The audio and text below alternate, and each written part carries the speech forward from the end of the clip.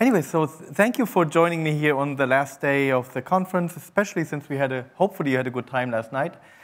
I will talk to you about the metaverse beyond the buzzword, and the title is pretty broad, and full disclaimer, I was adjusting the talk a little bit, and you will see why in a second. So briefly about me, I already dabbled with virtual reality technologies in the 1990s, but I'm by no way the deep expert in all things because there was no money in it, and so I worked in enterprise backgrounds for many years. So my name is Andreas Erben, and I'm affiliated with a company called Daynet. The company is in Germany, not part of a larger company called ACP, but I live in the United States. I do give some public presentations. That's why I also have those MVP and regional director things as recognitions. But sometimes I'm still as stupid as I always was. And my goal has been to adopt new technologies, basically. So virtual reality, mixed reality, applied artificial intelligence. So this is a little bit, so I want to start this almost controversial. Are we right now in the trough of disillusionment? So you may have heard that Microsoft has layoffs last week, and Metaverse was affected to some degree. And so this is basically like image generation where those fancy HoloLens devices now transform finally into a blindfold.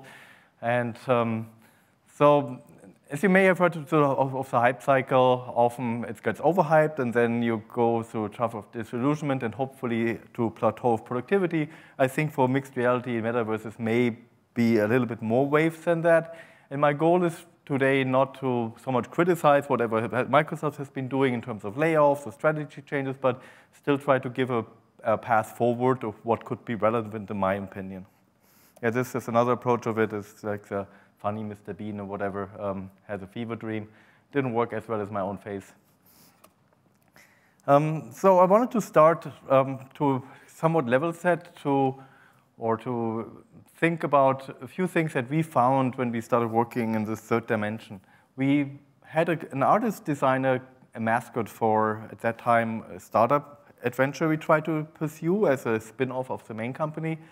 And the goal was to have a cute mascot that looks like Zootopia and helps you to guide through experiences and also to be our branding, basically. And so the artist at one point gave us a 3D model, and we put it in 3D for the first time, but then a few weird things happened. This is not that version, but I'm just going to show you the final version behind the scenes so you know what we're talking about. And I'm sorry that the video is choppy. It basically follows you around as you move. I'm going to skip forward a little bit. So when we walk, it hops and follows your footsteps, basically. And it has a function of finding Easter eggs. There are Easter eggs hidden in that room. And we could give it a command like, hey, guide us to the next Easter egg, with the goal being that you find the Easter eggs as a human and then over time explore more and more of the space and get a better mapping of that environment. But the key thing of this, what we found when we first saw that kangaroo in 3D in front of us, not this final version, we were like, something is wrong. Something felt off. Yeah? So something triggered in our brain, and we analyzed it, and what we found is that that animal had claws.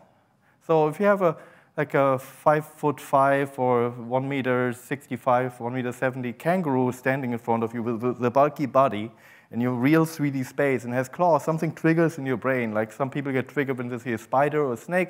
So we went back to that artist and basically had the artist remove the claws, and things went better. The artist was really hurt, but it taught us something. That the lecture from that is if we go into 3D space, we're literally invading somebody's 3D space, and we need to be a little bit more careful about designing experiences. But let's go back even further. So our computing history is not that recent and not that old in terms of bigger picture of our history of human nature, right? So the Babbage difference engine, and then in 1946 is how would you develop software? You would change plugging of cables. That's how you change the programmable computer. And then later on, you have the punch cards. That was already a big change. You could, on the fly, change programmable computer. The integrated terminal came where you could type something, and the computer would react. You would interact with the computer like with a typewriter almost.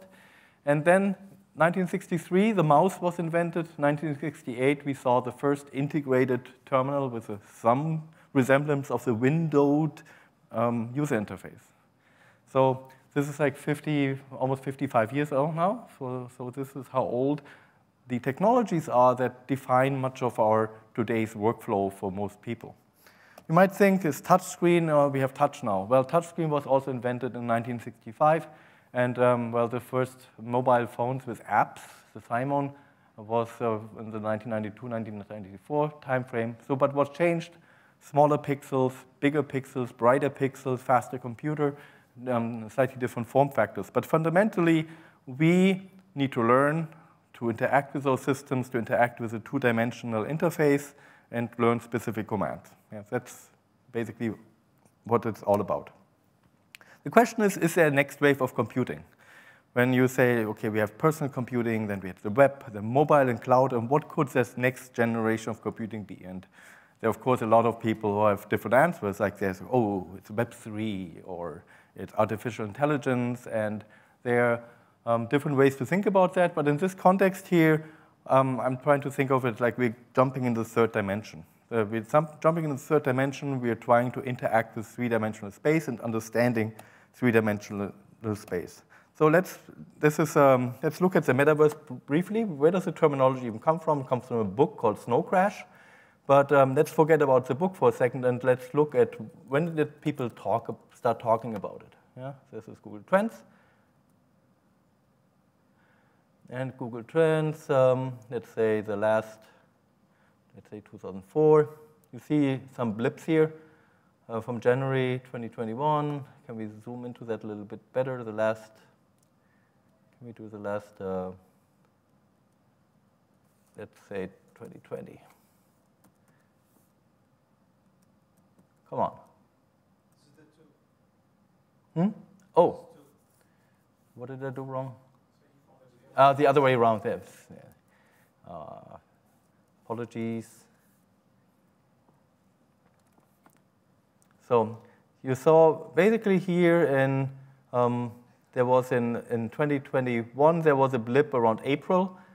That is when Microsoft mentioned it in the keynote at Ignite. And Alex Kipman had the keynote of the Ignite conference, of the enterprise conference, delivered in Allspace VR. That's now discontinued going forward. But, and so Microsoft made a commitment into that. And then there's another blip here. I think NVIDIA mentioned it at a conference. And then this larger blip is when Meta, Facebook, suddenly decided they're going to rename themselves. Ever since we have some level of static noise, and everybody talks about the metaverse, yeah, to some extent. So the problem is there are too many definitions. Like everybody has a slightly understanding to it, but if you go through it, like some patterns has something to do with 3D worlds and interactive and integrated and maybe cross-world experiences and so on. But the problem is the industry hasn't really found an agreement what it all means yet. The Gartner definition is relatively encompassing, like it covers a lot. So it's a virtual space and the convergence of physical and digital reality, so also trying to interact or understand the real world. And they make the point it shouldn't be just a single vendor, so that we need to have something that may be cross-vendor functionality. And then they bring in this virtual economy, NFTs, digital currency topic, meaning crypto. Yeah? So that's how at least the most influential analyst company of the world sees it. And, but in reality, every company now says metaverse. They're renaming their games, 3D game, this is metaverse now. Or they're saying, oh, our industrial Internet of Things automation is metaverse now. We'll try to show a few examples of why that is and so on. Here's a bunch of use cases. These use cases are very similar to what you also find in virtual reality. Simulations, optimization of spaces, engaging a brand, virtual concepts, any types of meetings or learning and so on. So that's all not like really brand new in that sense what use cases could be. And this is from Microsoft.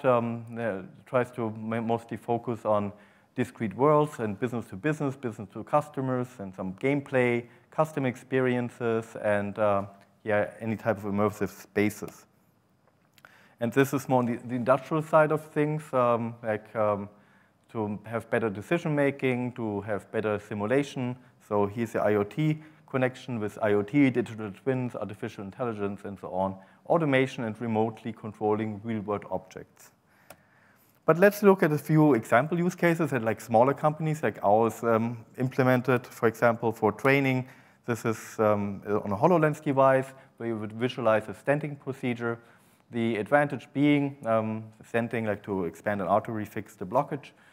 And it's a little sped up. The advantage of this would be that in a good metaverse application, multiple people might be able to see the same things and point with their finger, like depending on the device, on the virtual object, and they would be able to talk about the virtual object as if it would be in real life there. And maybe you would also have remote participants with avatars and so on. So the idea is to make things visible that would be otherwise invisible, and to collaborate better on them. Customers for that could be a lot, could be patient education. Those device makers of those stents, those little piece of metal cost thousands of pounds of dollars, and so they sometimes have an interest to show why are they better if it is just how they fold. And overall, education is a big sector where a lot of people see advantages in this technology. So now the digital twin scenario, this is also very hands-on. This is basically, the challenge was we had a case of an industrial barcode reader. They all look the same, but the bits inside are different. So there's, for example, that scanning field. And because they didn't have any external markers, they didn't want any markers, so we couldn't, for example, attach a barcode. So we needed to have some type of system to lock the position into the space. And so we aligned the virtual representation over the real object, then made the virtual object invisible, and were able then to show telemetry. For example, the scanning field, which otherwise would be invisible, so a company can say, hey, it helps you to plan, and they can also help why they are better. And you can show what are we scanning, what's the configuration, the IP address, the temperature, all sorts of telemetry and data that you otherwise couldn't see in the location where it would matter. Yeah?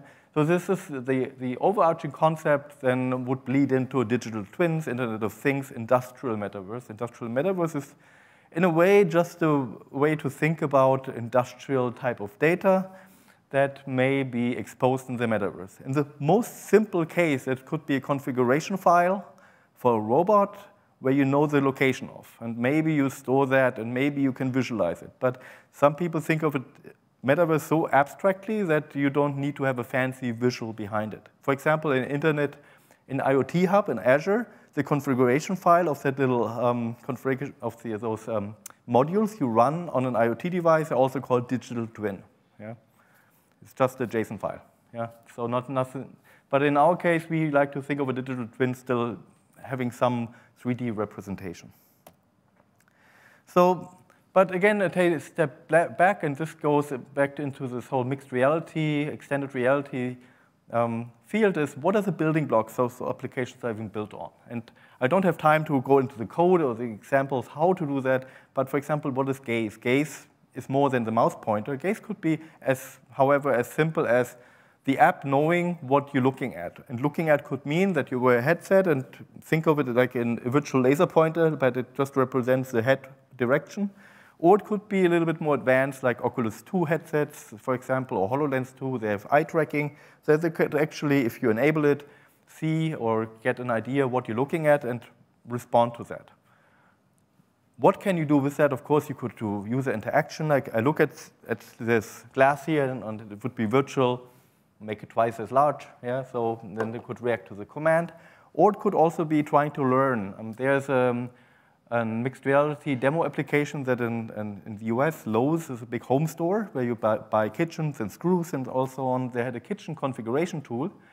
And what they did, in that research or internal project, like incubation project, they built a heat map of what people were looking at for how long and what were they talking about. So for example, let's go home, let's order the kitchen, and then maybe the sales associate would say, oh, actually your eyes lingered on those knobs for a while, and you were saying like cold, metallic, didn't like.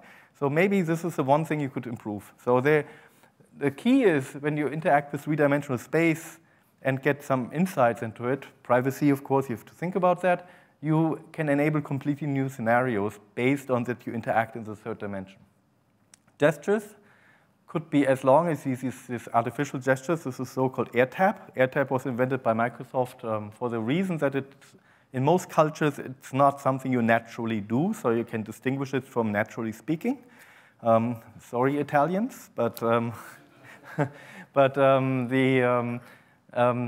it could be between anything like trying to understand that I'm naturally reaching out and grabbing an object, a virtual object or a real object, to a learned gesture. Similar with voice commands, they could be as simple as start program, close program, next, or could be, when you think about those new things, ChatGPT and so on, that it could try to understand what you were saying anyways, transcribe that and analyze it. Controllers still play a role, even though we have hand tracking, because with controllers you get often a higher precision because you have you can have additional markers or positioning tools or something that enables you to, for example, have more precise movement in three-dimensional space or to translate your movements into something larger. Like let's say like moving the joystick on the controller could translate to a millimeter movement, or it could be a kilometer movement on a map. Now, I want to mention spatial sound, which fortunately as a developer, typically you do not need to do much with it, but you can say that an application, like an object, has spatial sound. If it would be a phone, a virtual phone, you could play a song and then position it, and then it would render this audio for you with the right headset coming from the right position. Why does it matter? Often you want to attract attention to something that's happening. And so it helps you to detect what is relevant for user interaction. Of course, again, accessibility. Some people are hard of hearing. I don't hear well my left ear, so you may still need other ways, but it's still a powerful capability that adds to the spatial experience other than just the visuals. Now, world coordinates and spatial mapping, we will talk about them a little bit more in this talk, are to have a coordinate system that we all agree on. Like, let's say we would have the same app in the same metaverse, and it has spatial awareness, then you all would know what's the coordinate of this phone, yeah? And we would be able to talk about this or exchange information. And spatial mapping would be the ability of you have probably seen those LiDAR apps on iPhones or other platforms, the ability to somehow reconstruct your real environment in some form, like a mesh or something like that. So the concepts, again, the rough metaverse concept would be like which are similar to what you find in other spaces. We will dive into world, space, and location a little bit more. Location is just where am I right now. The space would be I'm in this conference center in this room. The world, I'm in the real world and not like in Minecraft, for example.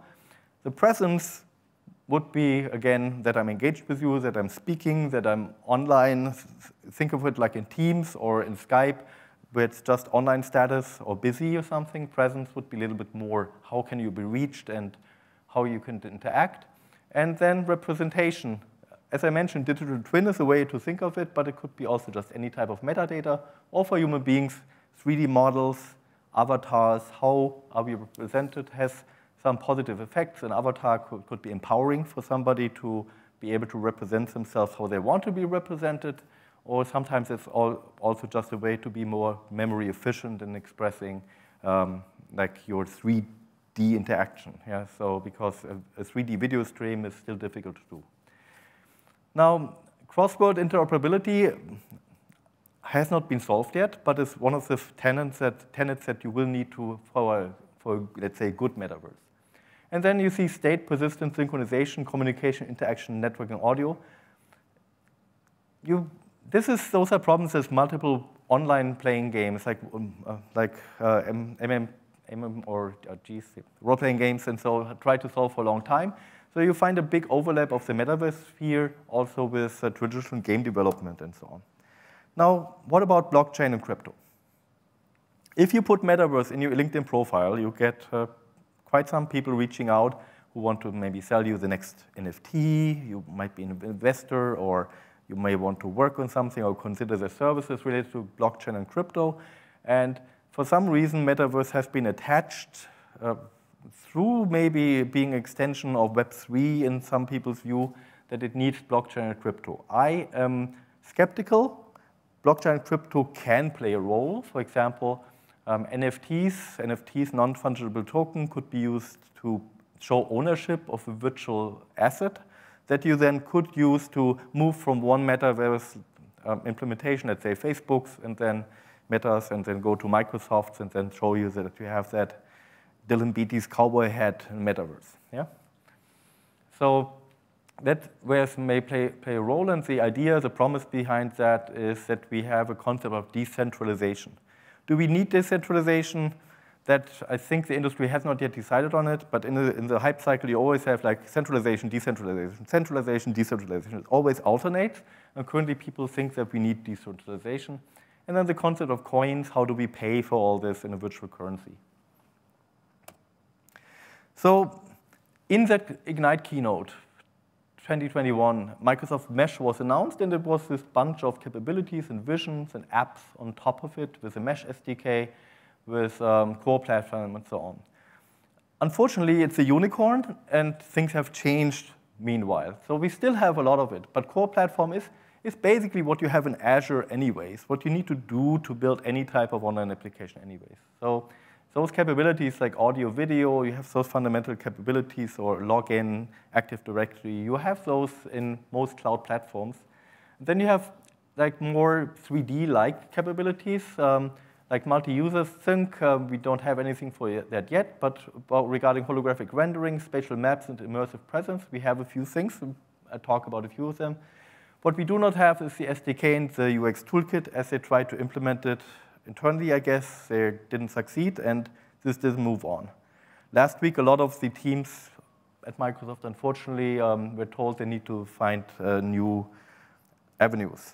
What we do have is avatars. Avatars has two components, and let me play that video. This is basically what is some people already have available in Teams. You can represent yourself in Microsoft Teams as an avatar that you can design and have some interactions with that. The promise is that you have a bad hair day, you're tired, you don't want to show your face, but still engage, or to be able to interact in, let's say, an actual virtual meeting in a virtual space. Microsoft will come out with virtual immersive meetings that, where you can spin up a meeting room and enable both a two-dimensional experience and a three-dimensional experience. So you will be able to join there, even if you don't have a 3D device, and to be able to interact. I haven't seen that part. Those graphics here are from the World Economic Forum from last week, I think, yeah, where Microsoft is working with Accenture to prototype some new ways of collaboration and so on. Those things are coming, but Microsoft Mesh near term is basically avatars, immersive meetings, and then maybe customization of those meeting rooms.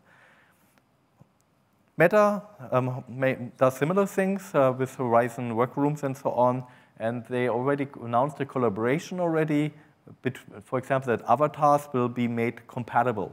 That's one of the big problems, like if everybody builds their own metaverse and I build avatars and they have, I don't know, I have finger joints, the other ones don't, or I have legs and the other ones don't. Right now, legs is a thing that is not implemented for a lot of them, as you see. Then you have structural incompatibilities yet. And besides of how do you actually render the technology part of it. Now, this is what's coming. And organization-wise, for those nerds who are interested, before mixed reality, Metaverse was under Alex Kipman, who invented HoloLens and Kinect and so on. Alex Kipman left Microsoft last year, and then a part of it went to Jeff Teeper, who owns Teams and comes from a SharePoint background, so all the software capabilities, and went there, and the hardware capabilities under Panos Panay. And there's sources for that. I don't have them in my slide, so it's not secret information. And so that also gives you an idea where they're headed and why are they headed this way. Well, one of the things is like you have all those great devices, but who uses them? So by giving it to Jeff Teeper, my interpretation is who has teams that they want to expose all the millions of Teams users to be able to have an easy in into Metaverse, even though it is less fancy as it was hoped earlier. So again, this is another view of the Microsoft Mesh capabilities. What they try to solve is like, for example, spatial maps and so on. But let's try to move on to some specific examples. What is spatial understanding? Yeah, spatial understanding. In this talk, we'll not have a cloud context, but it's the idea when we are in a 3D environment, what are things we can relatively easily do or do differently to interact with it? One is we think about reasoning or interacting with a concept of location, like permanent location, which is often called anchor. Like the anchor is we're anchoring something and like a boat or ship, and then movement on that. Like so we can store movement and analyze movement. If I wear a headset and I run fast, then I can calculate the velocity, the acceleration, and I could maybe even make, if I wear any type of spatially equipment, I could reason about ergonomics. Is it unhealthy? Is it somebody like crouched all the time and so on? So you could expose something like that. Or you could build something like what I said, like build a heat map. Or if you remember the kangaroo, this is like in the Handle of Gretel, a fairy tale, like it follows the breadcrumbs you leave behind. So that's another way how you can build applications that feel somewhat natural to where an avatar, something artificial follows you. And then this whole topic of anchors, setting anchors and sharing anchors, which we have a separate section in this talk. And then working, what I call work the mesh. What is the mesh? We'll get more clear in a next slide. But it's basically how a computer typically represents a three-dimensional environment internally. You have some questions to solve. How can you optimize it because it's sensor data initially? How can you simplify it, make a plane equation? How do you find the wall that you may be able to put a virtual picture or your presentation on, find the floor so you can walk on it and don't fall to your death in the virtual environment, or find any type of free space, let's say on a table. So mesh is just a bunch of triangles describing a geometry, and it's based, let's say, for example, for HoloLens, approximates what the depth camera has seen. Yeah, and you don't have much control over it other than describing to updates. Making a plane as an example, and I will try to make those slides available later. So I'm just trying to, so if I don't get into any detail of the words there, apologies, but we have a lot of ground to cover. There are different approaches how you can make a plane equation. For math, you need 3 points. So you could just say, with like, let's say, the virtual laser pointer. Oops, is it on? Oops, I'm advancing. OK, I pressed the wrong button. Here, I'm pointing at the screen for those who follow it online. So 1 position, 2 positions, 3 positions, and then you can define a plane equation through that. Or you can have more measurement points and average over them, or do some more advanced analytics to do that and use AI. So there are some advanced ways how you can try to do that for making a plane equation. Spatial understanding and scene understanding takes it a little bit further, and those terminologies here, I borrowed them from Microsoft, is trying to identify what is a wall, what is a specific type of object, like a chair, what is a surface we can interact on, and so on. It gets probably more clear through examples, but how is it done roughly? Either through math, like a lot of math, like surface normals and whatnot, or sometimes logic built into silicon, some AI that you maybe used, pre-trained AI. And the latest approach, for example, on HoloLens 2, they have a runtime that's called scene understanding that enables some scenarios. Let's start with spatial understanding. Don't try to read the text. Just to give you an idea, like this is available as a library, you can download in C++. So they have some concepts here. Find largest position sittable as one example, and they have one. They define here a construct which is called a chair. Is it chair? I think so. And they say basically here define mathematically, like, okay, it has a specific surface height, 0.25 meters to 0.6 meters, has one surface, and then a specific minimal area. Geez, it's very sensitive here. Is rectangular, and all those other things. By the way, it's not part of a couch, because you may have similar objects. So they define some types of query language to work on three-dimensional structures, and they built then before a lot of metadata up by analyzing what they need to do. For example, here they calculate normal vectors and defining all types, do all type of logic on what they have been scanning. It gets more clear when I show you a little video of how it looks like. Scene understanding is not as granular, and you cannot influence it because the first thing is available as source code. You could modify it if you like C++. And you can also use it in your own applications. In Unity 3D, you can use it, for example, there. Scene understanding is baked into HoloLens 2 and has more simple concepts. There's a wall, there's the floor, a ceiling, a platform, and the world. And we basically, the application has said, I want to do scene understanding. Please, runtime, give me updates. And then you consume those updates. Let's have a quick look how it looks like. And so this is kind of sped up.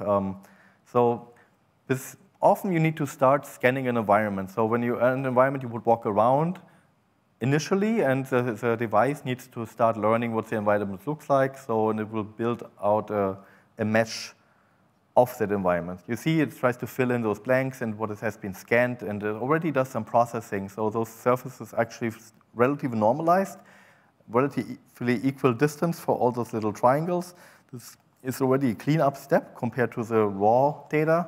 And skipping forward, and let's say we have scanned everything. That took like 8 to 10 minutes almost to scan it, but then you don't need to do it again. And then in this example application, you can ask questions. For example, one of the questions you can ask is, find me a sittable area. And I feel like I need to click, but it's a video, I know. So that then actually is able to mark in this three-dimensional space what are chairs you could sit on. So now if you had an avatar, you could make that avatar sit there.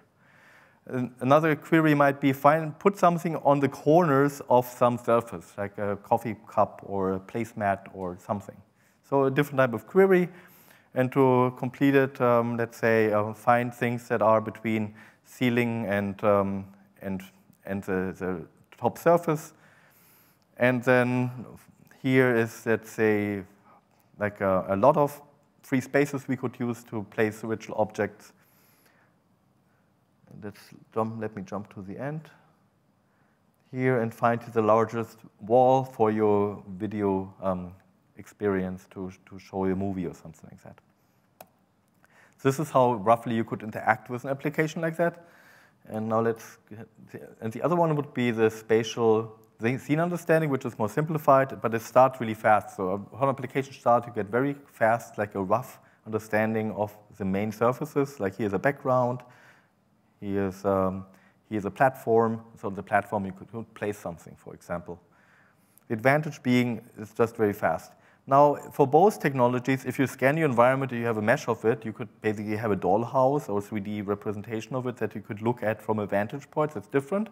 So let's say you scan a larger event space, you could basically use that as a base for a control center, let's say for an event space like this, and say which speakers, where's somebody in, is the network up, or then integrate into that from an IoT perspective. But in this case, it's just a very simple demo application. Do I have the second part of the demo? Yeah, so but what you can also do is you can, like in a game, for example, or in a simulation, you can use physics, meaning you say, hey, in a game engine, you just say, this object has gravity, and please, scanned environment behave like a real environment, so those virtual objects then could fall off or roll off or be positioned on surfaces. Yeah?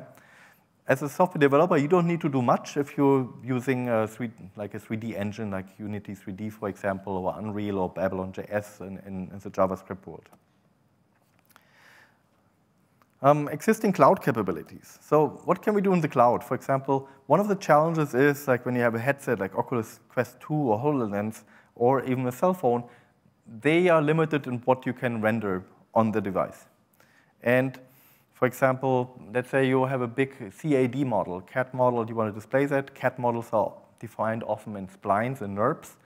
And 3D hardware typically works on triangles and points, so you need to translate that. And a big CAD model can easily be 15 million, 30 million, and so triangles, while a device starts to struggle when you have 200,000 of those. So they have a technology where they can render in Azure, basically pre-render that on really powerful hardware and stream it to your device. The streaming of those Azure Remote Rendering is actually done per object, and without going into the details, you basically prepare the environment, prepare it, upload it to the cloud, pre-process it, then the rendering engine will be installed, and assuming your app is configured to do it, then it can consume this streaming from that instance in the cloud. It's not exactly cheap, but it's in demand, let's say, for example, car companies who want to see how shiny something is, or a company that's working on LiDAR scans in buildings to visualize something like that. Let me try to show you an example video, what I mean with remote rendering.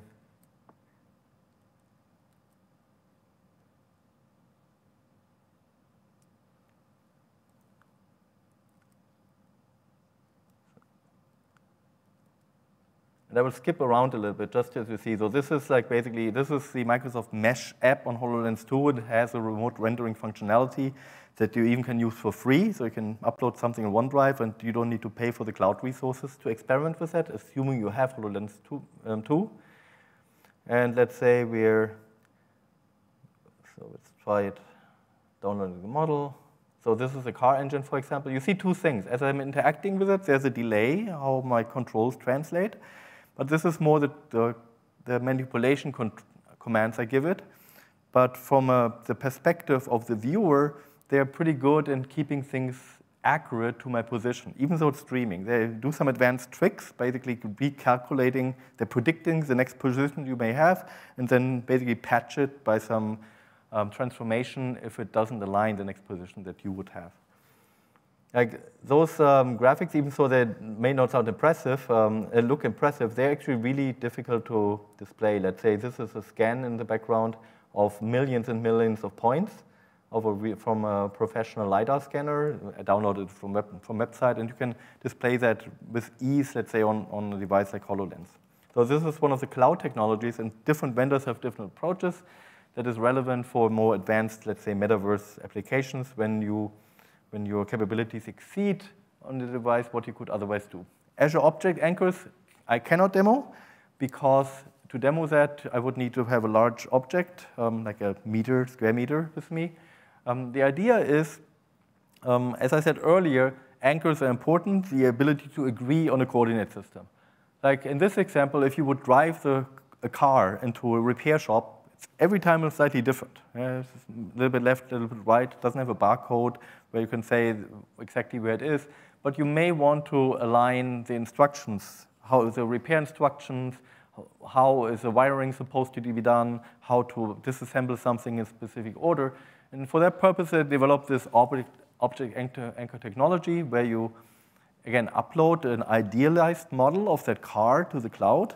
Then it gets pre-processed, and then your application is able to understand where, when you encounter that real object, where it is.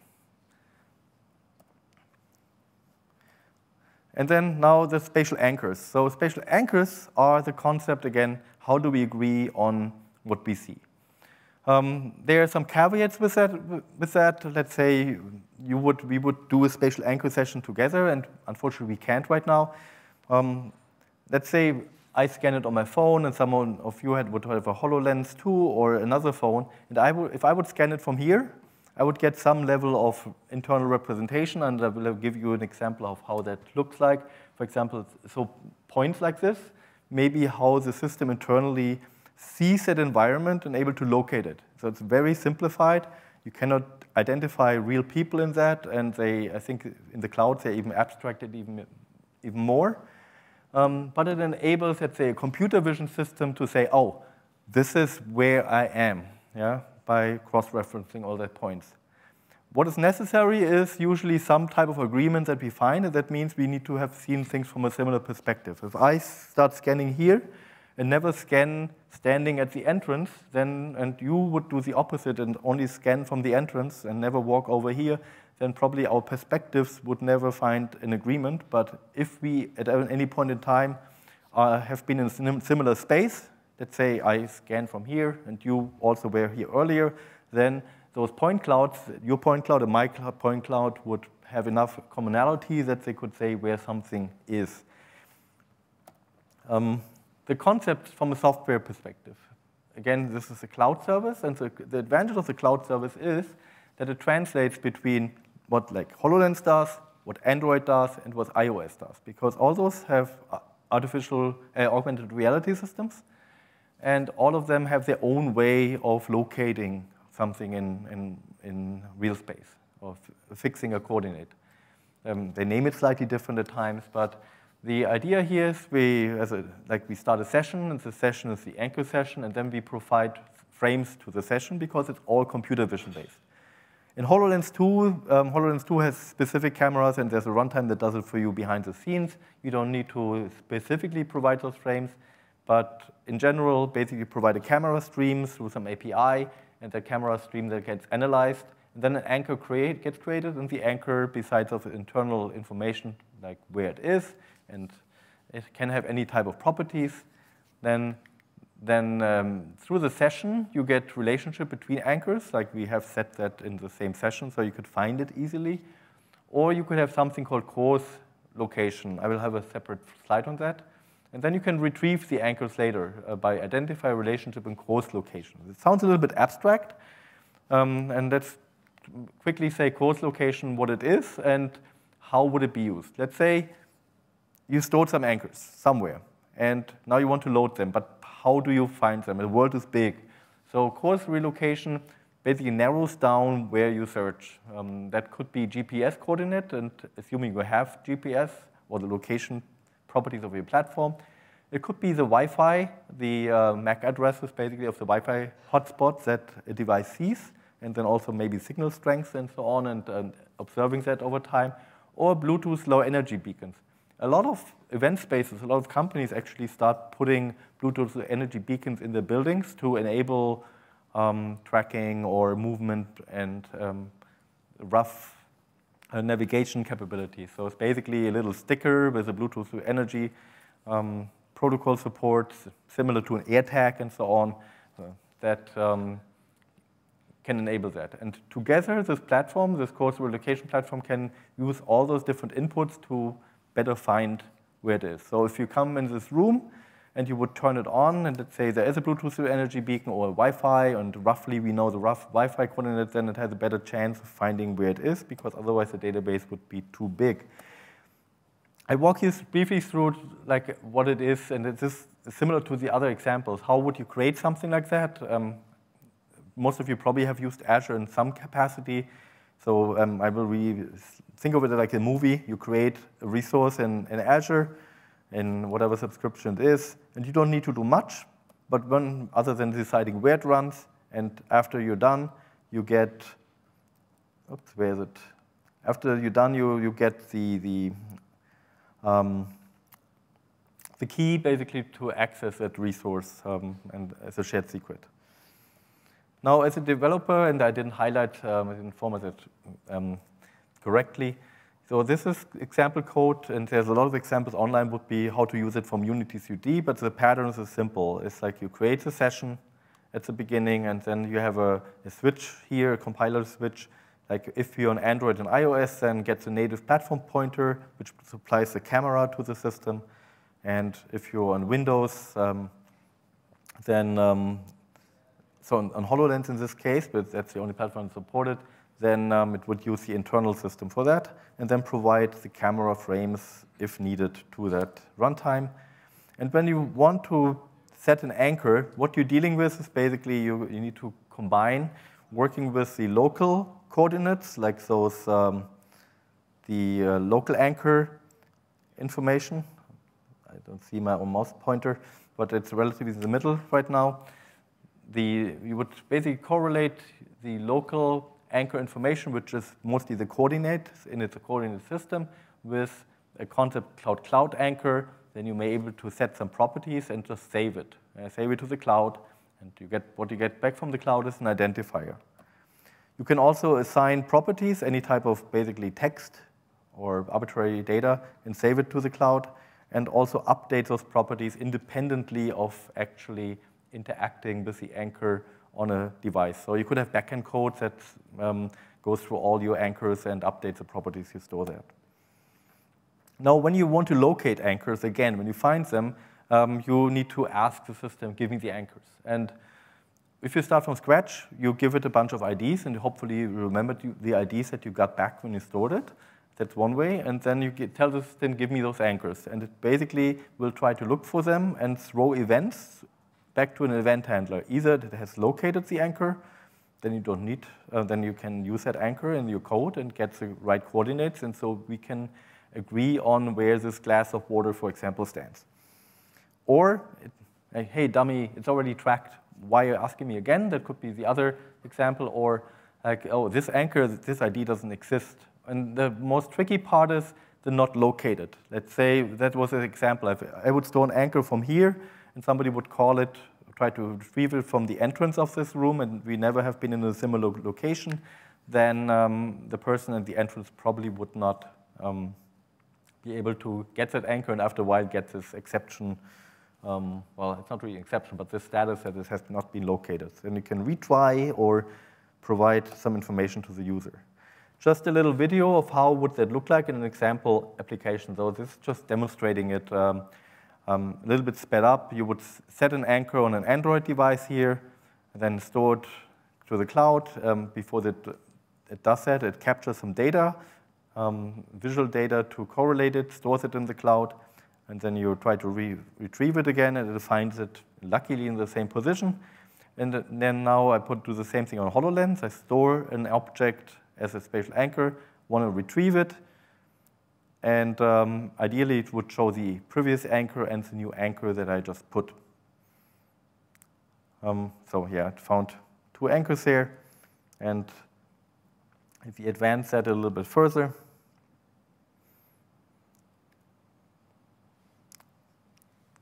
okay, let's put one a little bit further away to make it more real.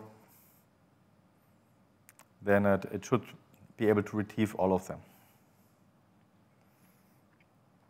So the power of this is really to be able to work cross-platform and cross-user sessions. And now I skipped my, okay. Jesus Christ. Where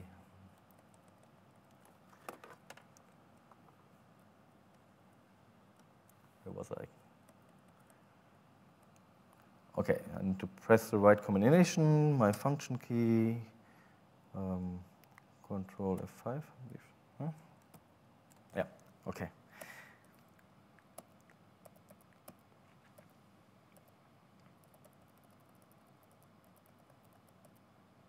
So I promised in my abstract that I also would mention Kinect. I will only do it briefly. So Kinect, Azure Kinect is the next iteration of the depth sensing camera that you may have known from Xbox and so on. And the interesting part of it that this device is still around and has a different role, let's say, in the metaverse as something that is enabling depth perception. Like, for example, seeing people in three-dimensional space without them wearing a headset. And why do I start with this slide? Because Microsoft pivoted around, I think, 1.5 years ago and opened up their intellectual property, and there's a bunch of companies building their own depth cameras based on the intellectual property of Microsoft. So at CES, some of them announced new things, so there's more coming, even though Kinect sometimes has been talked about as a swan song situation.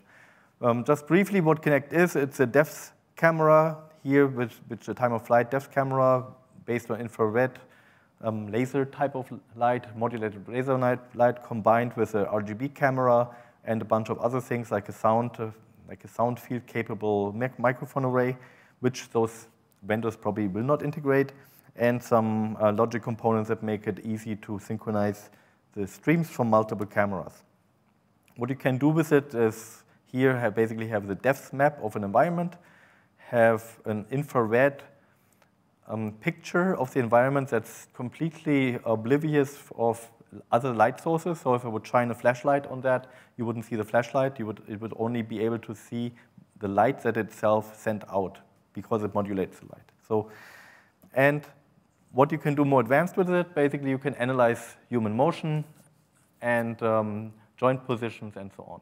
I know there are other cameras and other systems and apps and 3D and AI models that can do similar things, but it has a very good fidelity if you would want to build an interactive application that tries to understand where humans are, how they move, how fast they move. For example, in the industry, sometimes you want to avoid that a human is a specific area next to a machine, or you need to do the opposite, or you do the opposite. You only start the machine if the people are standing in a safe zone or something like that. Yeah, so a lot of use cases for that.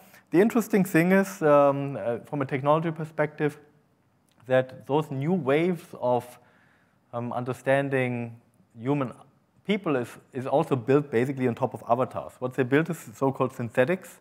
They know exactly every position on the synthetics, meaning that they don't need to put markers on real people, and they don't need to create a lot of training videos. They can simulate all of that, then transform what they're calculating into that on the lower left side. The visual rendering would be like a Kinect camera would see it, and then they train the AI model based on what the Kinect would see, so when they then later on run it, they can reason on that. What it enables them then is to accommodate for a lot more human diversity, different body types, skin types, abilities, disabilities, and different multiple different environments, not just a living room like in Kinect for Xbox, but let's say doctor's office, factory floor, and whatnot. Now, let's jump now towards the end of the talk. Like, if you want to get started as a developer, like, what are my options? Yeah. If I wanted to get started as a developer, you deal suddenly with 3D stuff. With you could be core to the guts, to the roots, and let's say develop C++ with DirectX, or use the Unreal Engine that's also using C++. You could use C# and work with Xamarin, which has also some 3D functionalities, and people who are building libraries for that. Unity 3D is a very popular engine. Most of actually motor virtual reality development in the industrial world is done in Unity 3D because it's just relatively easy to adopt for .NET developers. And then you have open source projects like StereoKit, and then there's another project called Uro Sharp. I'm not sure if it's still being maintained. What you see in general is a lot of game engines and tools being used because they solve problems for you. For example, they solve the problem, what is an avatar? How do you define human motion? They have models for that to speed that up. They have a physics engine built in. Again, like you define a three-dimensional ball, and you just drop the virtual ball, and it will behave naturally as that engine clicks in. And it's going to be accelerated depending on what your hardware can do. Like if you have a hardware that can calculate physics for you, it may do it for you automatically. If not, it runs on the CPU. And then another interesting space in this whole web XR field. As those technologies mature, and on the Metaverse side, they're still relatively early in it. It's the Kronos group that's dealing with it mostly, who was also working on OpenXR. You find some standardization and virtual reality capabilities enabled in a lot of web browsers. So you could use JavaScript to build mixed reality, virtual reality applications. Some notable frameworks or approaches are Babylon.js, 3JS, or A-Frame as just starting points. And actually, Babylon.js has you can just Google for it. There's a playground you can just play around with and say, start creating or exploring online games, for example. I know that's on purpose very high level here, but I want to show something. And then on the Unity world, one of the most popular frameworks, especially in the mixed reality field, is the Mixed Reality Toolkit #3, which is not a version number, but more like an architecture, like the third iteration of the architecture. Now there's a big of a bummer. Microsoft last year let that complete team go. Yeah, but it's by far the most adopted platform to build applications for mixed reality, Metaverse, and so on, including internally in Microsoft. And they're building on top of OpenXR. So that's, with that, we can relatively target different devices, not just HoloLens, but you can write a Oculus Quest, Meta Quest 2 application with relatively minimal changes. And they have also other plugins for, I think, ARKit and so on to start enabling this. Like, so you work in Unity, then use MTK, and then hopefully have an easy migration story. It has a bunch of advanced features, like concepts like what is a button, what is a slider in 3D, and all those things that are really expensive and difficult to build. Why do I still mention it? Because everything is open source, so hopefully there are some signals that it may happen that, that hopefully there will be people maintaining it going forward. Maybe somebody will swoop in and invest into it, because it's really valuable to have this framework. And then really finally, I wanted to show something which is, if you have enough time, I can also try to do it live. But so Babylon.js, I mentioned before, is JavaScript, and there's a playground. Let's just open the playground really quickly. Playground.babylon.js.